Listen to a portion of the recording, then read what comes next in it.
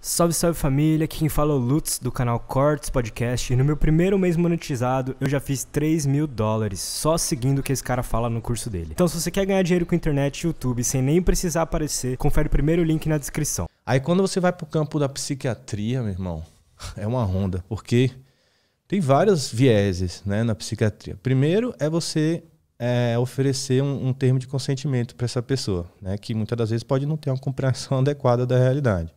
Uhum. Entendeu? Tipo, sobre efeitos colaterais que podem acontecer com ela, entendeu? Vamos supor que a pessoa é ansiosa e você vai testar um remédio e você vai dizer que ele tem como efeito colateral possivelmente até potencializar a ansiedade dela, entendeu? E ela já é uma pessoa ansiosa e uma pessoa medrosa, digamos assim. Então isso acrescentaria um viés aí de que ela vai ficar meio que pensando, digamos assim, nesse efeito e talvez ele aconteça só porque você falou, digamos assim. Uhum. Mas aí, beleza, é um problema até que dá para contornar, porque os responsáveis legais, né, poderiam assinar sem você necessariamente informar para essa pessoa, apesar de não ser o correto, né, se ela tem mais de 18 anos, ela que tem que ser responsável pela vontade própria dela de participar, entendeu? Uhum. E aí, beleza, vamos supor que a gente contornou esse problema, a gente vai para o problema das análises, né, de como é que eu vou mensurar causas completamente subjetivas, como estou me sentindo feliz, estou me sentindo triste, em dados objetivos, entendeu? E aí, a população atualmente tenta a partir de questionários, entendeu? Mas não tem um exame, digamos assim, de um marcador que a gente possa ver que está diminuindo, ou fazendo um paralelo, por exemplo, estudos com epilepsia. Você sabe, você vê que a pessoa estava com crise, ela não está mais com crise. Sim, mas não tem nenhum jeito de medir o nível da ansiedade ali. Exato, entendeu? A não ser pelo relato subjetivo da pessoa. Então, a pessoa está no ambiente do qual ela está sendo acompanhada, né? Tem um efeito Hawthorne, que chama que é o efeito de estar sendo acompanhado. Mesmo que você não tome nada, você já melhora só de alguém estar olhando para você, entendeu? De alguém estar tentando fazer você melhorar, você já está melhorando. Caraca. E aí, quando você vai trazer, digamos assim, para análise mais dura, né? Vamos supor que a gente passou dessas fases, beleza, a gente aceita que o termo de consentimento foi bem feito, aceita-se que as causas objetivas, as análises foram bem feitas, com tabelas, né, e questionários bem feitos, idôneos e tal. Mesmo assim, o nível de análise, que a gente vai ver os percentuais, por exemplo, de melhora, eles são muito sutis. Tipo assim, a gente divide geralmente em dois grupos, certo? Tem dois grupos de pessoas deprimidas tomando antidepressivos. Tá. Uma pessoa tomou pílula de farinha, outra pessoa tomou realmente o depressivo. Uhum. A pílula de farinha melhorou, 30% das pessoas melhoraram da depressão, aí chamado efeito placebo. Certo? Porque ele tomou uma medicação achando que tinha medicação, mas não tinha, melhorou com o poder da mente. Aí do outro grupo, vamos supor assim, 45% melhorou. Entendeu? Aí como tem 15% a mais do outro grupo que melhorou, então a medicação funciona.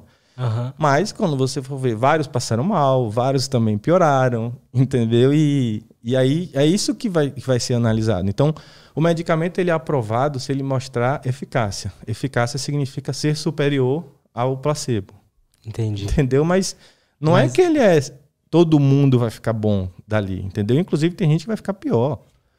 Entende? Desse grupo que está usando. E isso é uma celeuma que chega a ser meio cruel, digamos assim, porque na medicina ocidental a gente trata as pessoas com as mesmas doenças dos mesmos jeitos, entendeu? Uhum. Tipo, se você tem ansiedade, eu tenho ansiedade, ele tem ansiedade, a diretriz manda dar o mesmo remédio para todo mundo.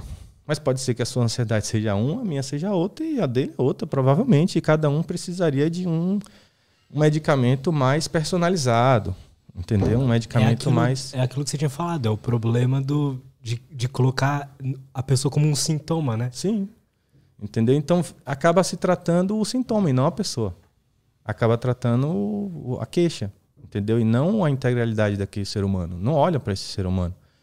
Então, eu hoje considero, dentro da minha anamnese, quando eu vou trabalhar, extrair uma história sua e tal, a história pessoal e social é uma coisa tão importante quanto a história da doença atual, que no campo médico é o campo mais importante, digamos assim, né? Que é cronologia dos sintomas, se tem outros sintomas, entendeu? Aham. É daí que o médico tira o seu raciocínio clínico. É a partir da sua história da doença atual. Então eu vou te perguntar quanto tempo que começou a dor assim ou assado, né? Tem esse sintoma, tem outro, melhora quando você faz isso, melhora quando você faz aquilo, isso é a história da doença. Entendi. Agora, quando eu passo para a história da sua pessoal e social, né, de hábitos de vida, por exemplo, você fuma, você bebe, você dorme bem, você faz cocô todo dia, você come bem, entendeu?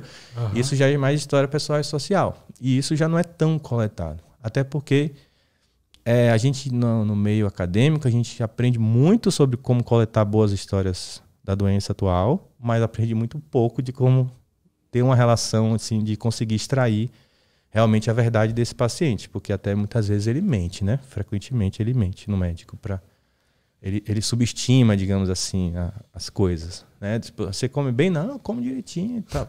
Não come porra nenhuma. Entendeu? E está dormindo bem, enfim, ou você tem uma boa relação com sua família, ele fica às vezes tímido de falar, entendeu? Então tem algum problema sexual, a pessoa tem dificuldade de falar sobre determinados assuntos e ela precisa, obviamente, ter uma conexão com esse médico. Verdade. Só que a consulta é tão rápida que não dá para ter conexão nenhuma, sentou, levantou, entendeu? Principalmente no ambiente de atendimento público, né? Do qual a remuneração é por produtividade. Não é uma remuneração por qualidade de atendimento ou por resultado, digamos assim. Eu sou médico, você também, eu atendi 100, mas eu curei 90, certo? Você atendeu 200 e só curou 15, mas tecnicamente você ganha mais do que eu. Entendeu? Porque você atendeu 200, mas você só curou 15, eu curei 90 dos 100 que eu atendi, entende? Eu demorei um tempão na minha consulta, você demorou, foi rapidão na sua consulta, não olhou pra ninguém. Mas teve 200 clientes. Mas teve 200 clientes, você foi pago 2 vezes mais do que eu, que sou um cara que, entendeu? Isso não faz sentido nenhum, e tanto que as pessoas já questionam isso, né? Esse modelo e os países e tal, o Brasil ainda tá engatinhando, mas também já discute isso e tal. Então, num ambiente de público, isso é muito mais evidente, entende? Se você vai numa UPA, se você vai num pronto atendimento, digamos assim, você começa a atender uma pessoa, digamos, tem uma fila enorme, né? E você começa a atender esmiuçadamente essa pessoa, os outros profissionais vão reclamar com você. Do tipo, você está fazendo corpo mole? Você tem que atender 100 em tanto tempo, entendeu? Você está atendendo aí 20... Então você está deixando a demanda para mim, digamos assim. Entendi. Entendeu? Você está empurrando para mim. Então, são várias coisinhas assim que quando você vai na prática, você vai vendo, rapaz, isso tá tudo errado, velho. Não é possível não que as pessoas não estão enxergando essas coisas. Mas esse tipo de coisa às vezes explica quando a gente, sei lá, um conhecido vai no médico, numa UPA, por exemplo, chega em casa reclamando, nossa, que atendimento, nem olhou na minha cara. Sim, tá sim. Porque não dá tempo, né? Digamos assim, ele tem uma demanda enorme, se ele não atender rápido, as pessoas do serviço propriamente vão reclamar com ele, inclusive o chefe de plantão, entendeu? Então, não existe um incentivo do médico ser um bom médico, existe um incentivo mais dele ser ter uma produtividade alta, entendeu? Exceto, obviamente, as pessoas que realmente estão trilhando um caminho do bem, que são várias, entendeu? A gente não pode botar todo mundo no mesmo saco. Tem diversos médicos que têm uma vocação realmente pela profissão, gostam do que fazem, enfim, né? Mas em si só a medicina é adoecedor, né? Você estar no meio de que você lida com a doença o tempo inteiro, entendeu? Você é uma profissão de risco, digamos assim, eu considero a medicina uma profissão de risco, porque você vai lidar toda hora com aquelas mazelas, né? É difícil de uma pessoa chegar para contar uma coisa boa, né? Geralmente ela só no retorno, talvez, que ela vai te contar uma coisa boa, mas frequentemente são notícias ruins e tal. Então, ele vai ficando endurecido, digamos assim, esse médico, e do qual, se você vem com a queixazinha mais ou menos, ela se torna irrelevante, entendeu? Tipo, se você tá numa situação não tão grave, tá de sacanagem, você viu na emergência com um problema de gripe, então, por exemplo. Hoje, nessas épocas de Covid e tal, os médicos estão altamente assim, saturados. E eu não trabalho mais nessa parte de frente, de emergência, mas eu dou de vez em quando um suporte, né, de telemedicina e tal, nesse sentido.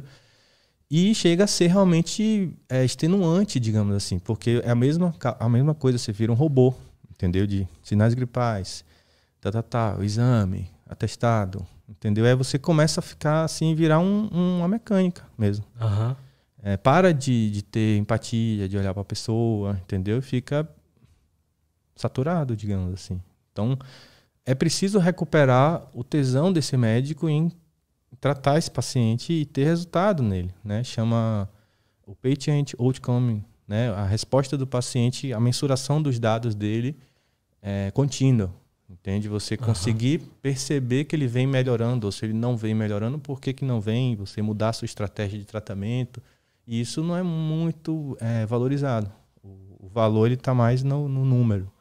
Atendi tantos e tal. E não no tratei efetivamente e tive a resposta boa em tantos. Entendi. Então, tem diversas nuances assim, desse tipo que são muito importantes até de trazerem à tona para pensarmos soluções juntas, né? Porque, enfim, a medicina ela funciona, ela tem coisas maravilhosas. Eu não sou um cara contra remédio, acho que o remédio é uma tecnologia que precisa existir, entendeu? Só que não pode ser só isso, não pode ser deixar a cabeça, digamos assim, ser tomada por essa coisa capital, entendeu? Essa coisa industrial até. Não pode perder um pouco a humanidade. Então tem que resgatar um pouco da natureza mesmo, da inteligência naturista, né? Até que existe essa inteligência. E é um tipo de inteligência que é muito exigida para quem quer seguir essa caminho de ciências naturais.